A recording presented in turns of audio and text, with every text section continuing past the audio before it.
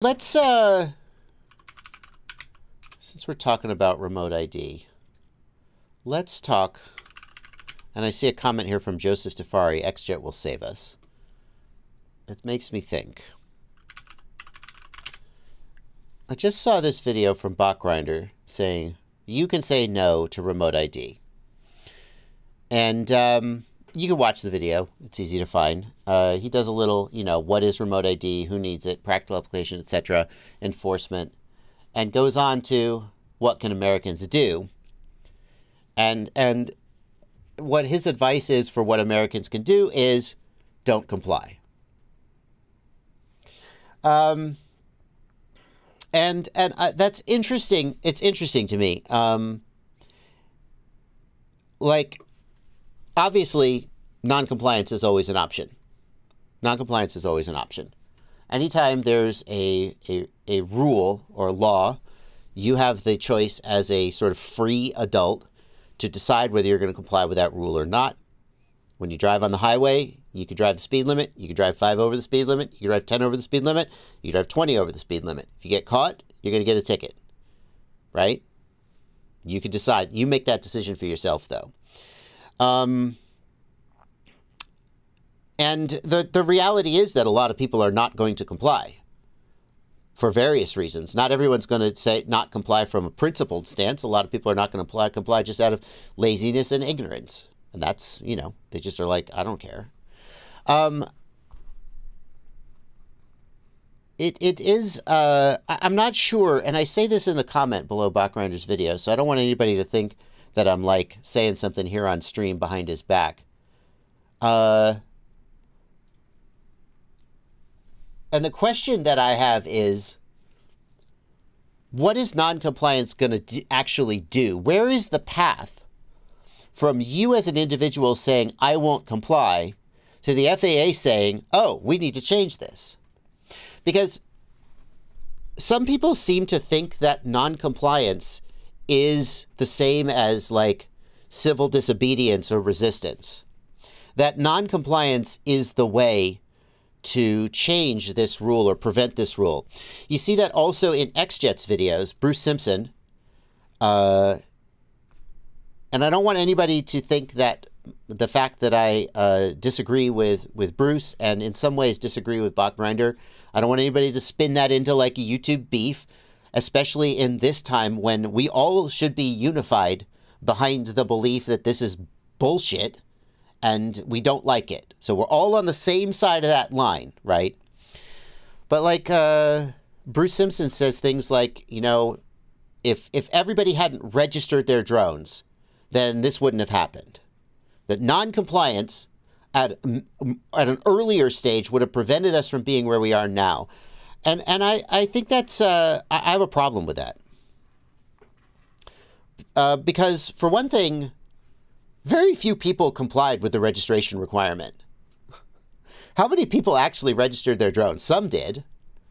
Some people were like, okay, $5, I'll register my drones. But if you look at the total number of drone pilots in the U.S., a very small minority of them actually registered. So there already was mass non-compliance, mostly through ignorance, not necessarily through a principled resistance. It didn't prevent us from getting where we're going. And it really feels like almost victim blaming to say to all the people who have been screwed over and will be and are continuing to be screwed over, to say if 3% of you or 6% of you or whatever the percent was hadn't registered your drones, then we wouldn't be here now. It's the fault of everyone who registered their drone 2 years ago. You guys sold us out. And that's what I hear Bruce saying when he's, that's what I hear in a sense. And I think that's really, number one, inaccurate and unfair. And I think it is important because if you want to do something to fight, you have to do something effective. And simple non-compliance is not fighting. It's not going to change the rules. The FAA is not going to go, well, shoot, they didn't listen to us. I guess we give up. Okay, guys, you got us. We're changing the rules. Don't comply if you don't want to comply. More power to you. But it's not like in the civil rights era, when people of a certain race were prevented from being in certain places. And they said, no, we are going to go to those places and you will have to use violence to remove us from those places. And the implicit violence that is normally out of sight, we are going to make that violence visible by forcing you to turn fire hoses and dogs and batons on us. And that will win the hearts of people over when they see when the implicit violence is made explicit. How could that work with remote ID? Look at the case like Philly Mikey, who got something like $180,000 in fines from the FAA. I'm aware that he was never forced to pay those fines, but my point when bringing that up is that's a case where the ridiculousness of this regulation was made public, very loudly public. High-profile, ridiculous cases that win sentiment to our side, that could be a thing that helps, and non-compliance is how you get there. But if $180,000 in fines for Philly Mikey didn't win the public over to us, I don't know what will. I don't know. Yeah, I don't know.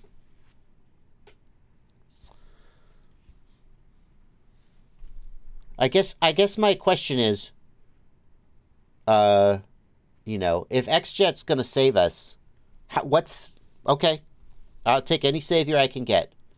What's the plan?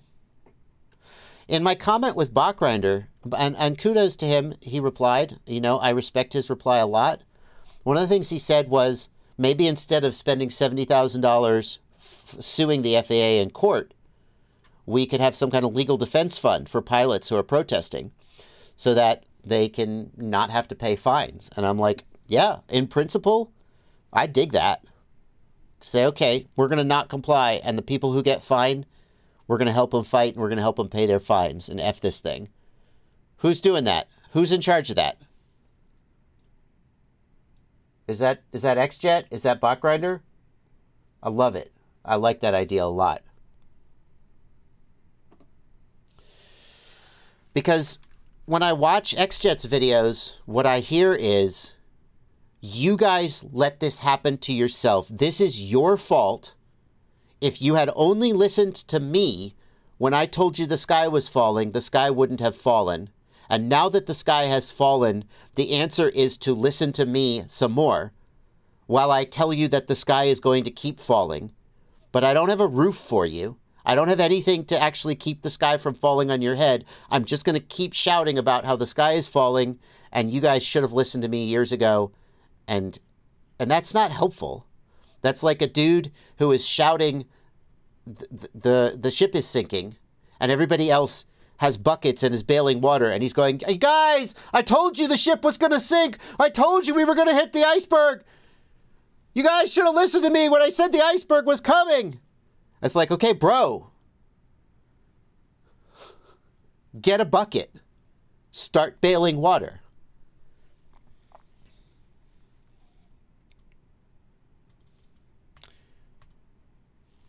Anyway.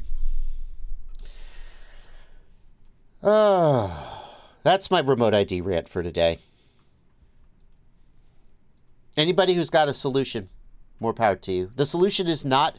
I think that today it's clear that any gains made by organizations like Flight Test Community Association, FPV Freedom Coalition, or even the AMA, any gains made by them, and there are some, and have been some, and will be more, will be incremental and marginal, and that the broader scope of remote ID is sort of that die is cast.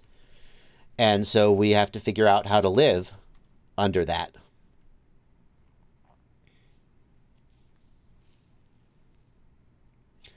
Big Data Pimp says, XJet's right. He's not saying if you had only listened to me. He's saying you should have been listening to all of the people saying it. Tons of us have been saying remote ID needs to be challenged. Remote ID has been challenged. No, not only only race day quads. Yes, race day quads lawsuit was the only legal challenge, right? Everyone else who might have made a legal challenge cast in under that, and they were like, let's put all our effort behind this one point. So there was only one legal challenge. Given how expensive it was, it's not hard to see why. There have been many other steps. It's not like everyone just went, "Meh, I don't care." There were tens of thousands of responses to the NPRM. When people say, "If only you had done more," I'm like, do you not give credit for the things that were done? A massive amount of work was done and has been done and is continuing to be done. And the fact that we keep losing isn't evidence that we're not fighting. And it's insulting and upsetting to hear people say the fact that you guys are losing means you're not fighting hard enough, especially when those people aren't here in America and aren't fighting and are just sitting somewhere in New Zealand telling about how it ought to be. Also, just to be clear, if 10 people sued the FAA in the same way RDQ was, they all would have lost. The reason RDQ lost the case is because no one has been prosecuted under remote ID rules. So, like, if you actually follow the case and pay attention to what happened, it doesn't matter how much force you had or how many lawyers you had or what you attempted to do. That case lost because no one has been in trouble yet. And they specifically said that at the end. You can theorize about all these things, and you can theorize about loss of data, and you can theorize about people being tracked, but we can't do anything about it. We do not find a constitutional issue here. You need to come back when somebody has an issue. So, I understand the want for people to have done more and all these things to be hitting them from 18 different angles, but it's not like that would have achieved anything else except wasting more people's money that donated to these projects. Yeah. Do you, as a FPVFC member, and you just say no, I'm not interested, no comment if you want. Do you want to respond to this comment by Big Data Pimp, who says RDQ are the only ones that made any real fight? Bless the FPVFC, but Bruce is right about what the FAA has been doing to the FPVFC, which presumably he means they've been sort of leading you guys around by the nose and then just doing whatever they want anyway. I mean, I think Dave would be pretty open to say, I mean, he said before in many of our if you don't know, we have town hall meetings every other Wednesday on our Discord, on the FPVFC Discord, so you can come and talk to us about things. But yeah, I mean, Dave would tell you that, yeah, I mean, at some point we hoped that we could get somewhere. I mean, what else do you do, right? You either don't do anything or you attempt to work through the channels to get somewhere and improve the situation. Right. So, yeah, I mean, I don't know that there's much more we could have done, but yeah, I mean, I think overall we were more positive than we are now. So. I don't think you guys had any illusions. Like, Blunty, you specifically have a lot of experience dealing with federal regulators and laws in the cannabis industry. So I don't think you had any illusions that the federal government was like going to approach this in good faith or not have an agenda. And you guys went in and said, we're going to try to see what we can get by fighting within the system, and got what you got. But yeah, that's my take on it. We have some pinned comments here. Roborito wants to know, if you're transmitting a compliant signal, why would anyone be inspecting the transmitter? I don't know. I mean, I don't know. Why would they inspect the transmitter? It would only be a question if you got sort of dinged and then they took your quad and for some reason wanted to investigate your quad to be sure you were compliant. And then having a transmitter that had a DOC would be necessary. Mike Bergman says, is this a matter of some people accepting there is no reasonable way of changing this and some people who think the opposite? I see what you're getting at, Mike. I mean, I think that Bachgrinder's video, to me, feels like a little bit of a sort of a resignation to the fact that this isn't going to go away. But just because there is no reasonable, I think that there's no reasonable way of getting rid of remote ID writ large, right? And it doesn't seem like any major changes, like changing the 250-gram limit to 1 kilogram or something. It doesn't seem like those are likely.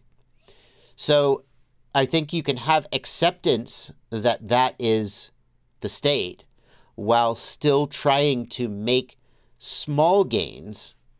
Like, for example, the FPV FC is working on protected operations and has gotten some traction on potentially getting protected operations written into the regulation. And if that were to be true, that would be amazing. The idea is that some people think that if you can't get everything you want and just wipe the slate clean, then we're out of here. And other people think, well, I'm going to fight for an inch here and an inch there, even if we lose a mile. And I know we're going to lose the mile, but I'm going to be proud of the inches that I got. Big data Also, pip. Yeah, go ahead. Go ahead. Just to be clear, shielded operations looks like we're probably going to lose that too. I mean, the world sure. of this is that we're doing what we can, and the reason it's even in the rules in the first place is because we suggested it. But in the BVLOS rules, it's like a rulemaking offering. I can't remember what they call it, but it's basically like, hey, we're thinking about doing this, and they ask a bunch of questions to people to submit back, which we did. Yeah. One of the things they suggested was that shielded operations would still have detect and avoid on the drone. It's like, that's entirely against the point of shielded operations. Like, the whole point of shielded operations is we're down where the planes can't be. Why would we need to detect and avoid in the shielded operation spaces? Right. So they were like, okay, you don't need remote ID, but you do need detect and avoid, which is senseless. So, again, hopefully we can fix this kind of stuff. But, yeah, I just want to be real about that. So. Yeah, no. You can be real about the fact that it's a hopeless battle. And, what's that story? The Spartans, right? The tiny unit of Spartans that went on the suicide mission to hold the pass against the Persians so the others could escape. And I feel like guys like XJet would be out there going, freaking losers. I don't know. That's a little strong. But so, yeah, one thing I'll say is a lot of people are asking, and I'd be curious to know what you think as well. Yeah. But, like, what do you think the motivation for remote ID is in the first place? So, like, we know that Congress said, hey, you need to do remote ID in the FAA Reauthorization Act of, I believe, 2018. 2016 started it, and 2018 cemented it. And that's why they did remote ID. But, yeah. A lot of people are saying, like, hey, this is Amazon, this is Google, this is Zipline. Some people are saying, hey, this is DOJ, this is safety people, this is people being scared of threats. Hey, This is inevitable no matter what, this will happen. Hey, this is aviation. Like, a lot of people are saying, like, what's the source? Yeah, I don't know. I mean, I don't think anybody knows for sure. I think that in the beginning, it was easy to blame the Amazons and the et cetera of the world for wanting to carve out something for drone delivery. I think that has never been as, if you look at like the contributors to the DAC and stuff, there's the Commercial Drone Alliance is in there, but ultimately commercial drones have not really been as successful and as people imagined they were going to be. So I do think they're in there, but I think that the people have underestimated the security concerns. And now that we've had all this FPV, this footage of weaponized FPV drones coming out of Ukraine, I think that the public is more aware of these security concerns than they have been in the past. And it cracks me the fuck up when hobbyists say, stop talking about this, stop showing this footage because this will just make the lawmakers crack down on us harder. And I'm like, they have been seeing footage like this for 5 years before you even knew it was there. Or however long. DHS and whoever else have been showing them and saying, this is scary stuff, we need to do something about this. And ironically, remote ID doesn't really do anything to prevent any of that. So that's stupid. So they've come up with a solution, a non-solution to they've come up with a non-functional solution to an actual problem.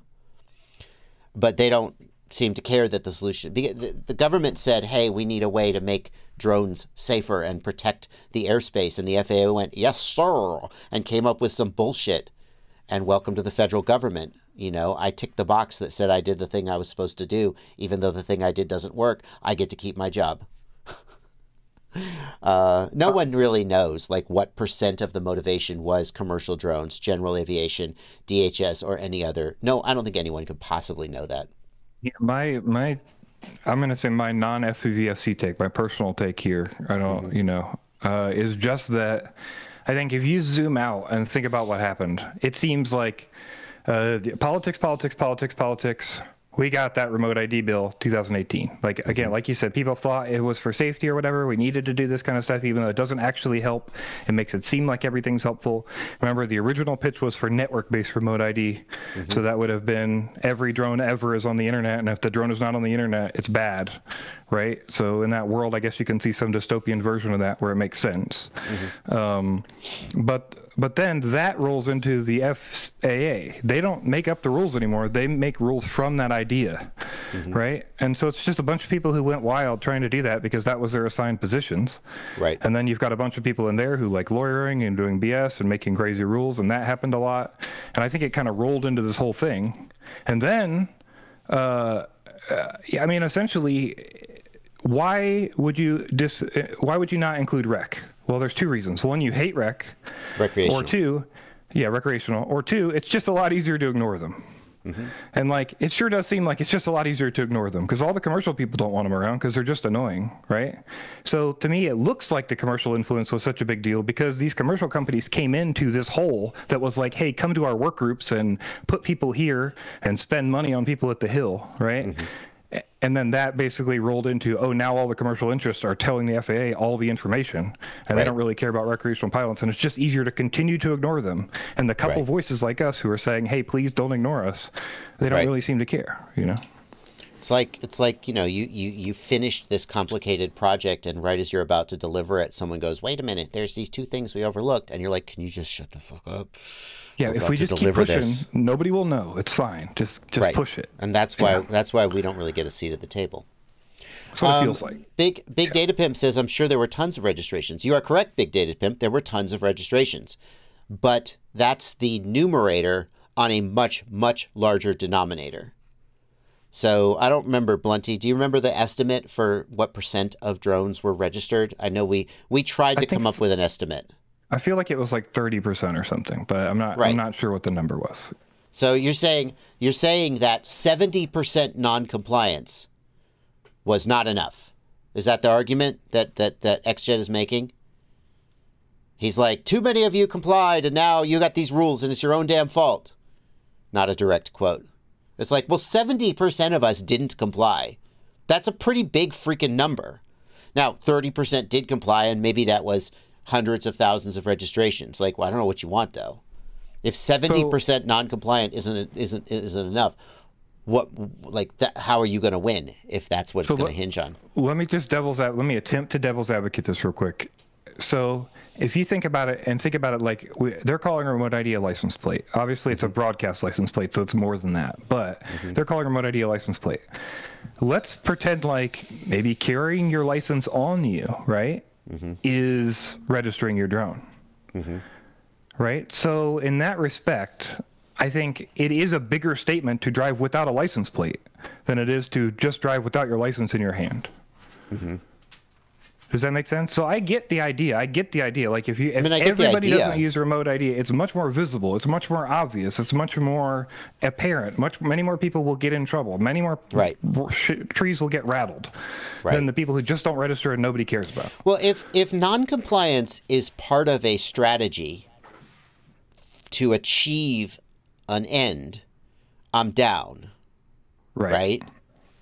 Because if you look at if you take, like, I'm not an expert on the civil rights movement, so I apologize, but if you look at Rosa Parks wasn't a random woman who just decided one day to not sit in the back of the bus. That was all a part of a carefully planned, strategized campaign to fight that rule. She was an intentional trial balloon, and they picked her, and they were ready to support her, and they were ready with legal support, and so on. And so if Bachgrinder says, don't comply, and the first one of you guys that gets dinged, we've got a legal support case. We've got media relations ready to go, and we're gonna find the perfect, beautiful, blue-eyed, brown-haired kid from the suburbs who's going to go on TV and say, I was just flying my drone and the nasty FAA tried to fine me $5,000 from my paper route. And he's going to cry on Katie Couric's shoulder. Let's do it.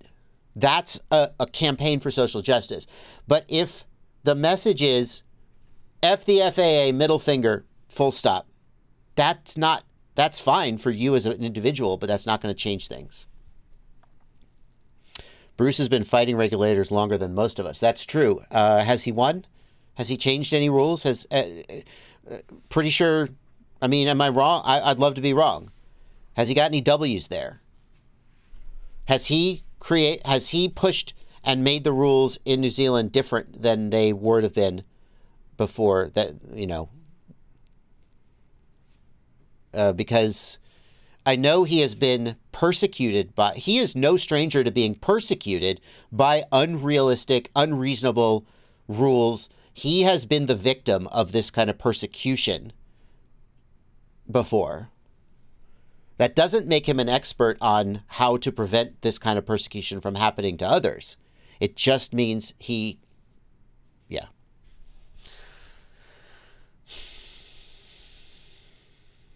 All right. Well, let's not talk about remote ID for the whole stream, only for like half of the stream. Let's go ahead and wrap this up. Like, he's a wonderful troublemaker. I have full respect for his willingness to say, F the rule makers, I'm going to loudly do what I want to do, and I'm going to make an example of myself so people can see how unfair this is. I have a massive amount of respect for him that he continues to do that. I just wish he would stop blaming the victims for their own victimization. As someone who has been victimized by authority out of control, does Bruce say, you think he would know that the authorities are going to victimize you if they decide to do it, and not blame the victims, which is the most annoying thing he does. Say, if you guys had only listened to me and done what I said, even though a lot of people did listen to him and do what he said, but not enough of them. And now you're being victimized, and it's your fault because you didn't listen to me. Okay, whose fault was it when you were victimized? Who didn't you listen to? Maybe the, government's gonna victimize, and we should focus not on whose fault on it, but what we can do to make it better. Twisted Carbon says Bot Grinder's not against remote ID. He says it's not necessary for freestyle and racing. Yeah, I saw that at the end of his video. I guess we're going to talk about one more thing. At the end of his video, he's like, you shouldn't need remote ID on freestyle and racing drones because that don't have a GPS. And I'm like, bro, are you saying that remote ID is an overreach when applied to freestyle and racing drones, but it's fine when applied to GPS drones? Are you throwing GPS pilots under the bus, just like the AMA wants to throw all FPV pilots under the bus? Okay, that surprised me, and I think that's just I think he's just upset and desperate and has in some ways forgotten his own principles. Because if remote ID is bullshit, which it is, then it's just as bullshit when a DJI drone has to do it as when a freestyle drone has to do it. That is a completely meaningless and arbitrary and self-serving distinction. Remote ID is bullshit on an FPV drone, it's bullshit on a DJI Mavic, and it's bullshit on a fixed wing. It's just bullshit no matter where it is. So stick to your guns there, dude, is what I would say. Long-range drones. Oh, it's okay on long-range drones. I mean, remote ID on long-range drones, I don't know. All right. No. He said something like, not to throw GPS pilots under the bus, but it makes more sense to track them than a freestyle or racing drone. No. Don't let them divide us like that. Not to throw GPS pilots under the bus, but I'm kind of going to shove them over near the wheels just a little bit. No. No. It doesn't make sense to track any of these things. Okay. Alrighty. Well, that was fun. But that's all we're going to do about that. We're going to go back to the Q&A. I guess I just wanted to rant a little bit about that today, and now I have.